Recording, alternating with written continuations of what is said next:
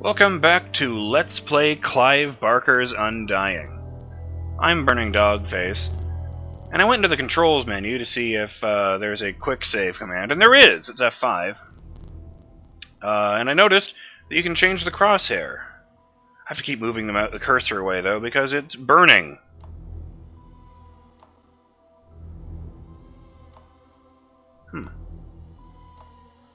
Already more variety than I was expecting.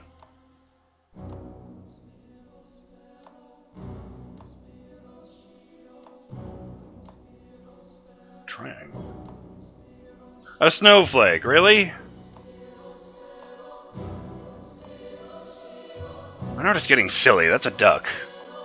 And a deer. What, like a hunting target? It's not even centered! Might go with that one. See, if that was a happy face, I would totally go with that, but that's a sort of a bland face. And that's the one we start with, so let's just loop back around to the crosshair with a dot in the middle. And there we go. Alright, let's manually save.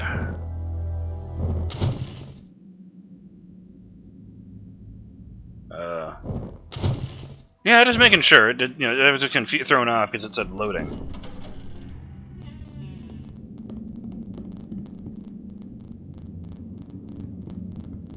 Can you describe what you can only see? As the bonds of flesh are broken, the world becomes apparent. Pretty sure he was making fun of me for being stuck in my body.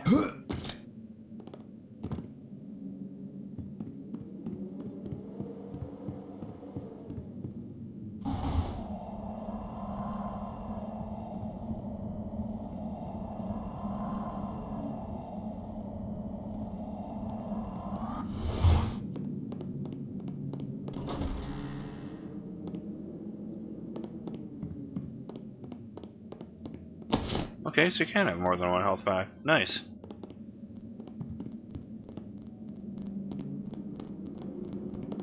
Wait. Is this not where I'm supposed to go? Jammed. Huh. More bullets.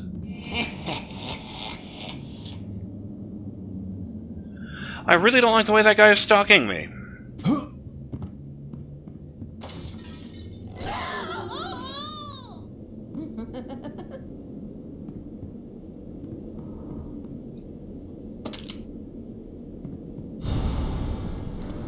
Oh shit.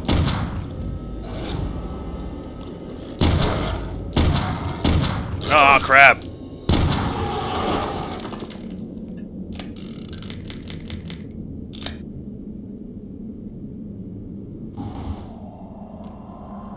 Ugly little bastard, aren't you? Damn, you took a big chunk out of my health.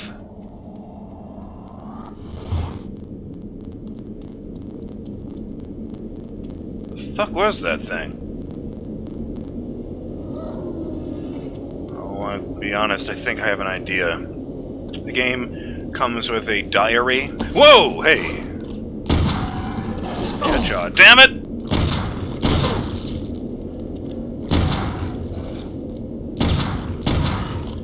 Shit, shit, shit!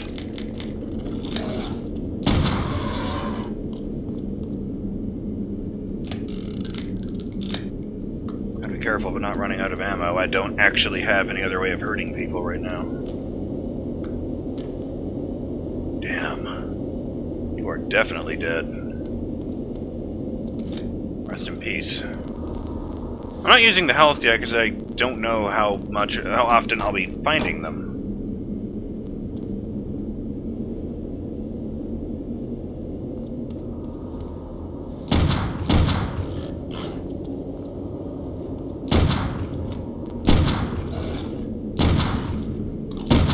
Oh shit. Oh, my organs.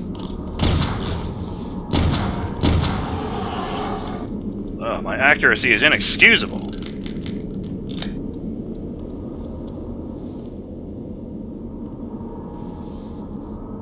So as I said, I have played the beginning of this game a bunch of times. Actually, just a little bit further than this.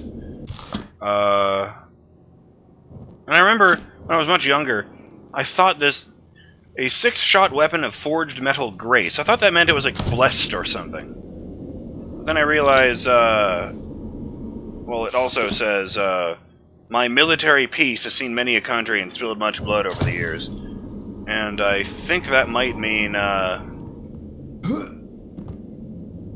you know what? Yeah, I've got 3 of those. I might as well, use one.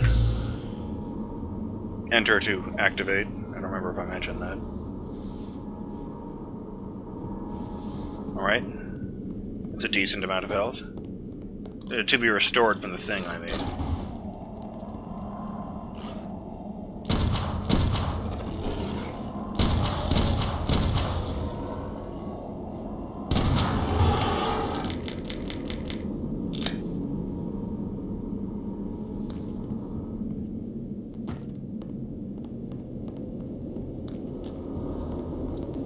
Oh, sorry. Whoa! Oh, the bodies just fade away because this is a game from 2001. Fair enough!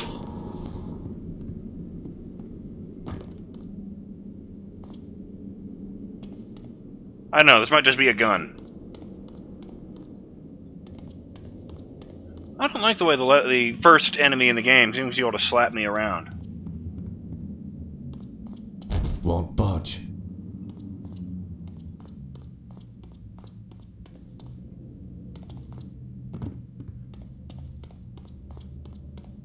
Won't budge. Didn't think so. It's an idle animation, I didn't do anything there.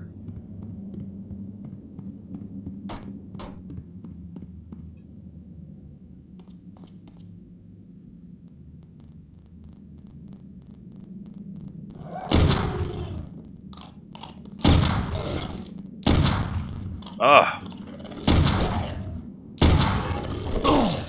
Shit.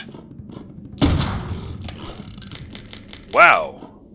I have this one up royally.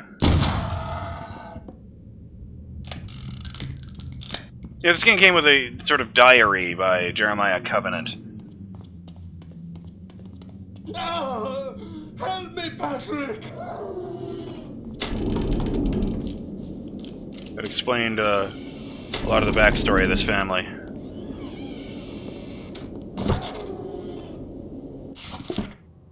Joseph's a note. I have just returned from the Standing Stones. Whatever inspired an ancient people to build these stones out on that windswept isle, I cannot guess. While I have seen sights like this before, something about the stones has resonance within me. Why would ancient people trouble themselves to build these monoliths on such an isolated island? It would have been far easier to establish a similar ritual area on the mainland itself. I find it curious that for as long as my family has owned this house, no one has taken it upon themselves to truly research the land which we own.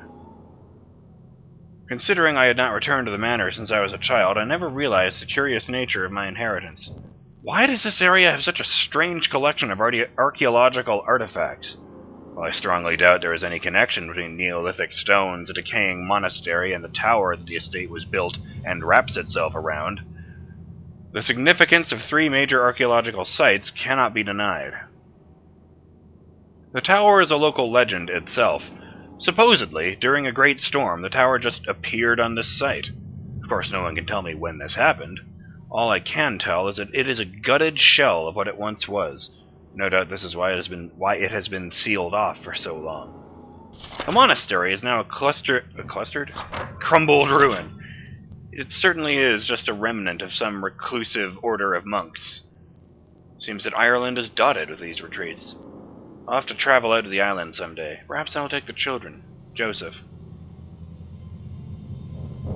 So because of that diary I just mentioned, I happen to know that,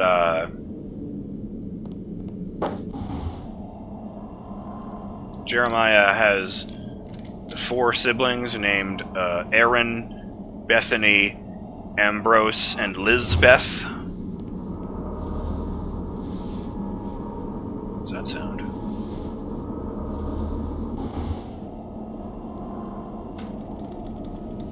Oh. Oh.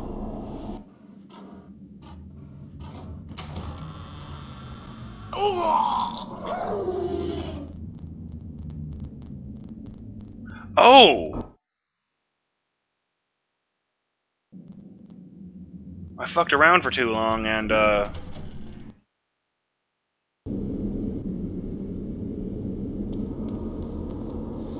they actually broke into, Jeremiah's bedroom. Thank God for that quick save. There was another one.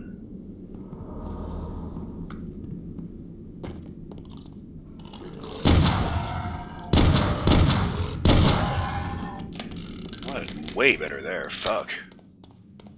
That's locked. Won't budge. Jammed.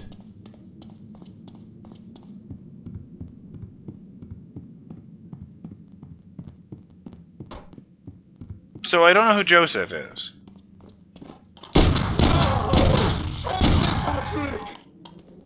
Guess let's take a quick look out there, unless it like triggers that. Book. Okay, 3.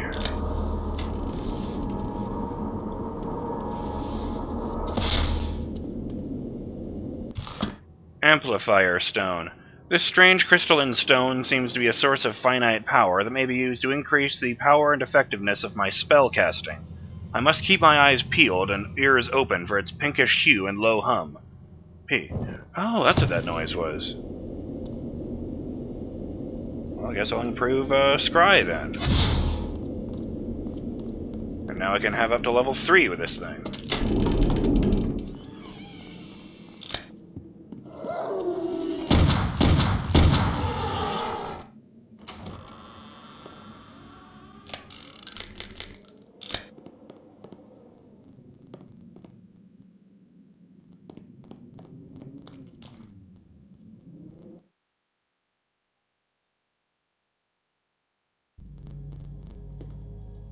Those beasts were after me. What in God's name were those things? They're called howlers. And while I've never seen one before tonight, I've heard of them for years. Those weren't natural, my friend. We're fighting more than superstitions here. Perhaps I was being naive not to tell you, but there might be something more sinister at work here. When I was a boy, I encountered something I can't quite explain. You see, there was this isle of standing stones that sits just off the estate. Someone had carved a sigil into each of the stones, something indiscernible. Father had many books on the occult, one of which contained a sketch of that very symbol.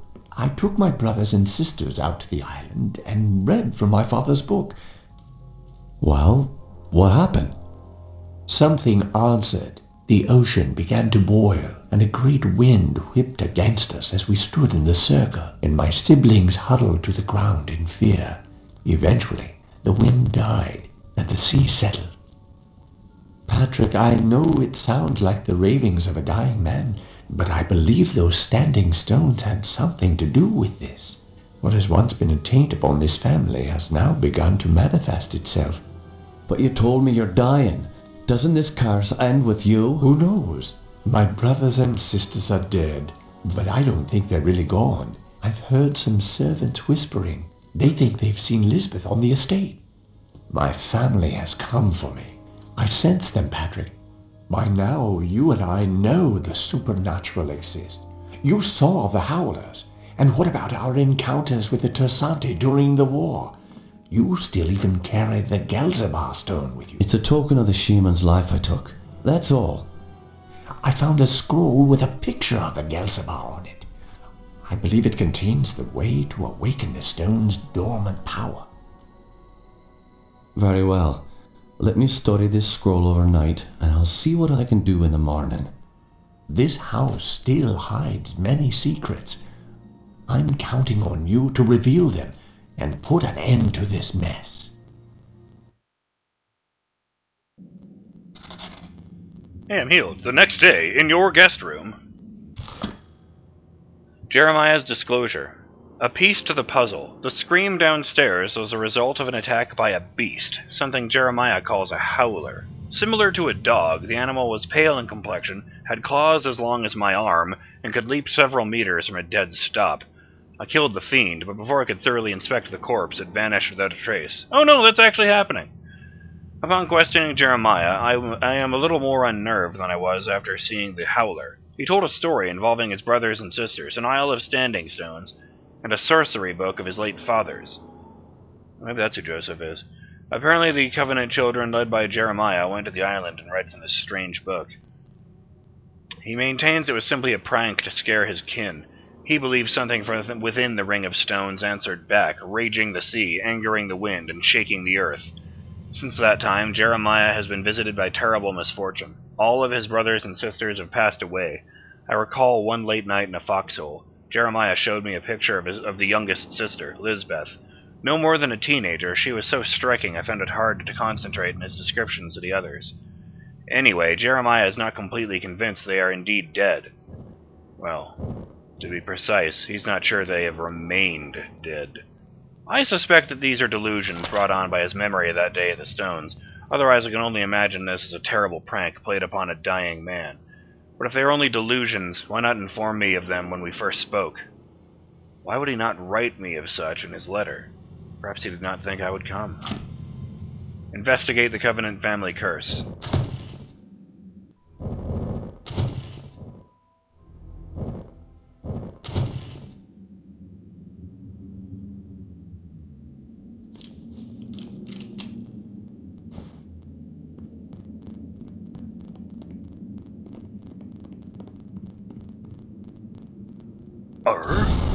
A scroll.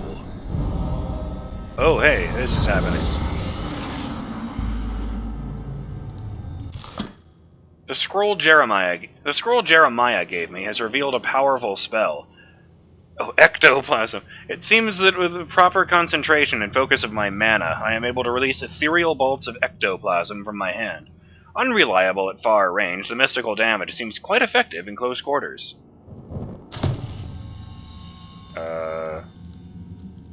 So, this is kind of weird. You hit 1 and 2 to scroll up and down through the weapons. I guess it does the same thing either way, because I only have 2 weapons. And 3 and 4 to scroll through your spells.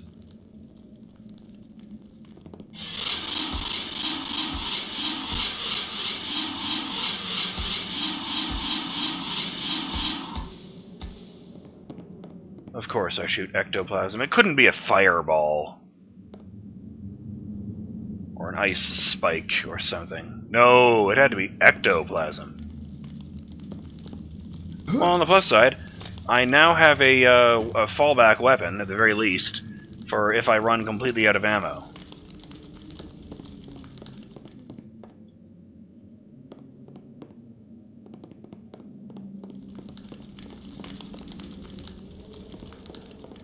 Man, I am cold. Like IRL.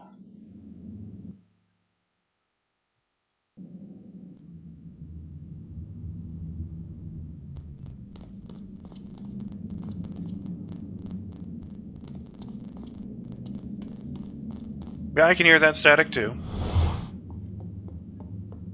Hello? Have you noticed anything strange going on? Apparently, Elizabeth's room was broken into last night during the commotion. Where's her room? Just down the hall from here. It's quite a mess.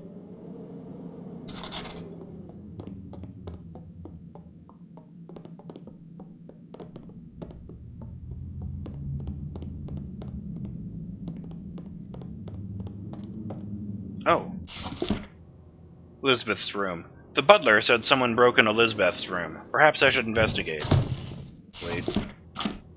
Yeah, find Lisbeth Covenant's room. Jammed. A lot of doors in this place are jammed. Also, what's up with this one wall being completely unfurnished? Oh, that must be the tower they were talking about. That the place was, I didn't realize the place was literally built around it. B. Need a key. You need Bethany's room key.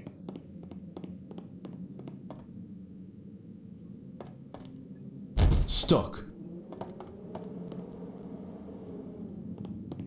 I don't remember any of this. Oh, you got better. Tell me what you know about Lisbeth. Why, she was a fetching young lass. Quite the fiery temper, though. She could be placid and calm 1 minute, and then suddenly she's spitting curses and swinging her nails at you like an animal. 'Tis a pity her mother died birthing her. Indeed. Following her mother's death, I'd raised Lisbeth like my own. In the end, the wasting sickness got her. I'd cared for her when she was sick and watched her wither away to nothing. Pity a young woman has to die in the spring of her life. Now she rests with her poor mother at the family mausoleum. The groundskeeper claims to have seen her recently. Oh man, seeing a ghost is never a good omen. Where can I find this groundskeeper? He's out in the gardens. You can get there through the kitchen. Your knowledge is appreciated. Thank you. Eveline's death. I spoke with a maid about Lisbeth. The sibling's mother, Eveline, apparently died while giving birth to her, and the housekeeper filled the void of her maternal absence. She said Lisbeth was a very beautiful girl with a short, violent fuse who passed away from a wasting disease. I took note of the irony of someone who was so beautiful dying of such a heinous disease that calls for the destruction of their vanity. I don't know that that's irony. The maid said that the groundskeeper believes to have seen Lisbeth alive. Having seen Lisbeth with my own eyes, oh, I was worried about that. I can only believe the maid's frightful testimony. I'll go down into the kitchen and try to find my way out to the gardens anyways. So yeah, I think that was Lisbeth out in the, what was that, a greenhouse? The thing that jumped through the wall.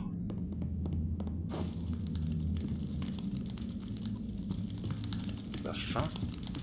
Need a key. You need to study a key. Is this gonna be like an open exploring game? Oh, this house needs a priest. Oh, that's, Ambrose and Lisbeth. Oh, this is Lisbeth's room.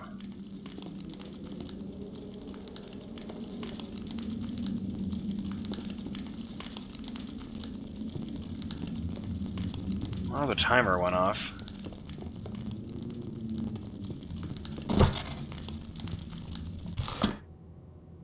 Lisbeth poetry.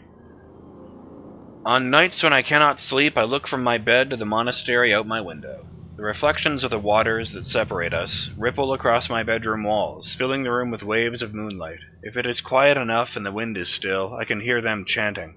Their prayers roll across the water and fall upon my ears like a lullaby rocking me to sleep. It fills my body with such a quiet peace. And yet I cannot help but wonder how something that provides so much security could at the same time haunt me. At midnight, the chanting stops. The brilliant lights of the monastery go black except for a tiny glow that emanates from the entrance to the catacombs. As I watch that single light, I can see the shadows of the monks at the entrance. It is then that I feel a slow creeping dread rise from my stomach, as if the island somehow has a hold of me. I have overheard bits and pieces of a story from hushed conversation about monks who died a horrible death years ago among these grounds. It is said that their tortured souls were never put to rest within the catacombs, and their two brothers have stood guard at the entrance each night since. I cannot help but wonder why. What are they waiting for, or hoping to ward off? Are they bound to the island of the same unknown force as I? The Lord works in such mysterious ways, but how can a just God allow his own flock to die within sacred grounds? Surely there is another force working among us, one capable of pure evil. A loving God could never allow such pain and agony. Is it that force that eats at me at night and leaves my dreams unsettled? Are the waters enough to keep me safe? I wish just once I could lie in the grass outside the catacombs for a night and put these haunted dreams to rest. I must end these nightly visions and seek the truth. What's this gonna say? Yeah, this one said... Yeah, it's a remnant of the reclusive order of monks. So yeah, I guess they died horribly, and there's only 2 of them left. Well, I'm BurningDogFace, and I'll see you in the next episode of Let's Play Clive Barker's Undying, when we continue the investigation. Later!